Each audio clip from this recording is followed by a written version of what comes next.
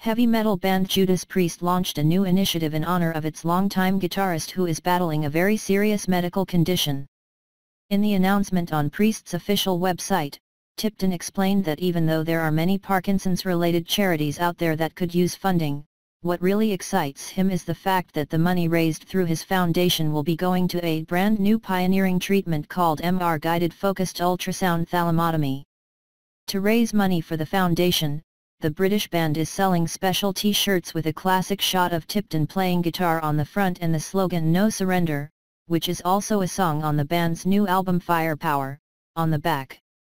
The guitarist publicly revealed he had Parkinson's disease this past February, and announced that he would not be touring with the band full-time but would still be a creative part of the Judas Priest team.